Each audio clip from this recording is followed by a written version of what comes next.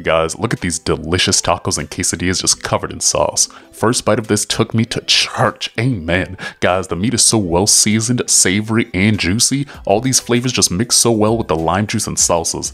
This place is called Taco El Flor in Guadalajara, Mexico. I got 3 tacos al pastor y 2 quesadillas.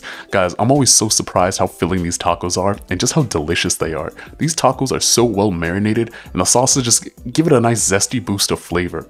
That lime juice right there, mixed with all cilantro, it just does something to my spirit. And nothing worse than an unseasoned or dry meat. Thankfully, it is so well seasoned and juicy. So juicy, I really didn't even need salsa. But you'll never catch me lacking, so of course I put on that salsa. What is you stupid, you foolish. Anyway, guys, lastly, this quesadilla was out of this world.